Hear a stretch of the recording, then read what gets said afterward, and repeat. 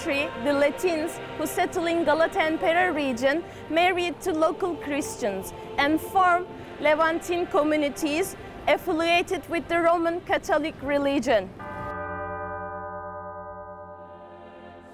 One of the public buildings that built by this community is the Church of St. Anthony, which has survived to the present day.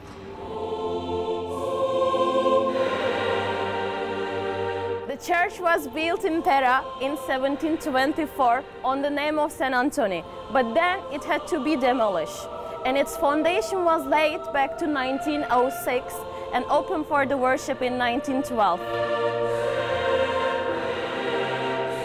The church, which has a brick construction, has a Latin cross plan and neo-Gothic style. The design of the church belongs to the architect Giulio Mongeri. The ostentation in the exterior of the building continues in the interior, and different colors were used. Architecturally, the floor plan is in the form of a Latin cross. Although the Latin cross began as a Roman Catholic symbol, over time it has become the symbol of all Christianity.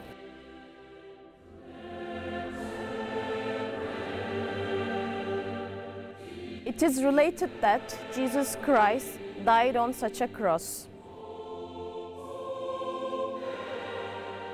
Just as Istanbul cannot be imagined without Istiklal Street, it is impossible to imagine Istiklal Street without this magnificent church.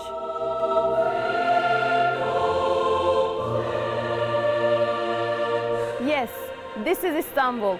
This is your Istanbul.